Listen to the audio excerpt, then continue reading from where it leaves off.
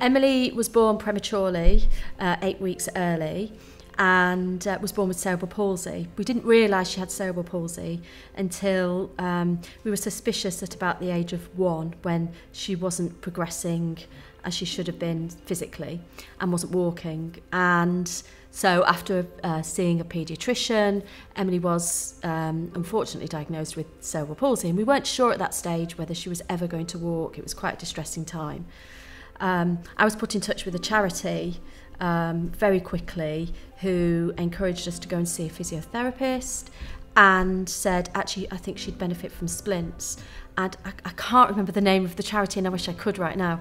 But that charity, they brought us to the London Orthotic consultancy, and it was them that encouraged the use of splints. 2 years ago, I was a bit, and a few years ago before that, I was a bit like, I felt like a little bit weird and embarrassed, but then I got used to them.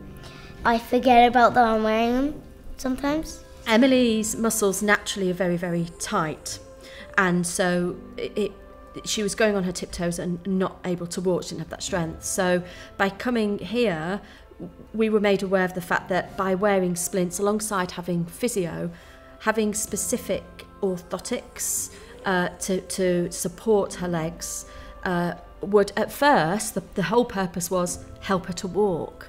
And then it became apparent that actually the use of orthotics not only would help her to walk, but help her to walk in the right way, help to stretch the muscles, and help prevent any major growth deformities as she turns into a young lady.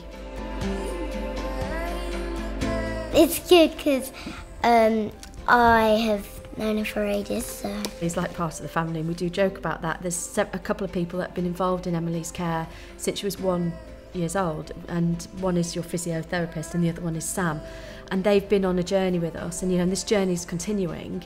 She's only 8. From the start, I've always felt very comfortable coming here anyway, but I just know that we come in here, yes, there's a bit of a routine. So the first thing will be they'll check her walking, see how she's progressing, make amendments, recommend new splints or whatever it is that we're doing, but we can be very honest. If there's things that are worrying us, or there's something that we just don't know where we should be going next. It's a very open relationship. It's all very relaxed and yet professional. I couldn't be happier.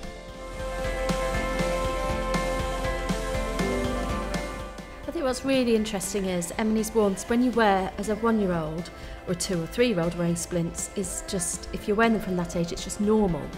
But then you reach an age, and we were warned about this, that when you get to about 5 or 6, you can, as a child, you become a little bit more conscious. Your world is changing, and you're suddenly with other children, less so with mum and dad because you're at school, and you can become a little bit more self-conscious of your body. And I know that Emily went through a bit of this.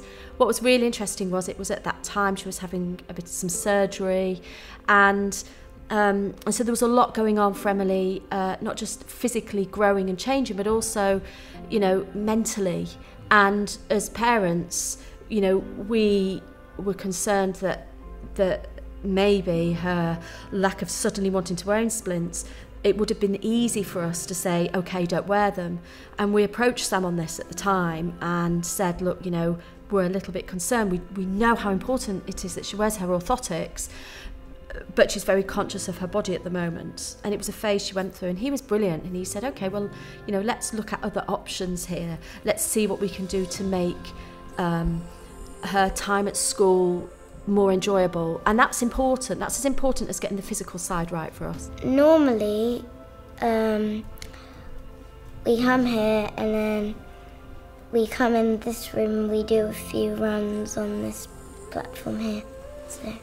You do some walking, don't you, back and forth? So if I have a problem, like if they were hurting at all, we'll come here, or I could tell Sam and then he will fix them. Wearing orthotics, her body grows, she changes. She's a young lady, shoes are fashionable, so it's about getting them to fit in the right shoes and fitting in with friends and looking great when she goes out and not just at school.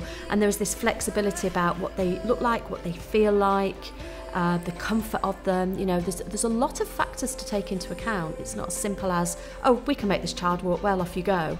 It's much more complex than that.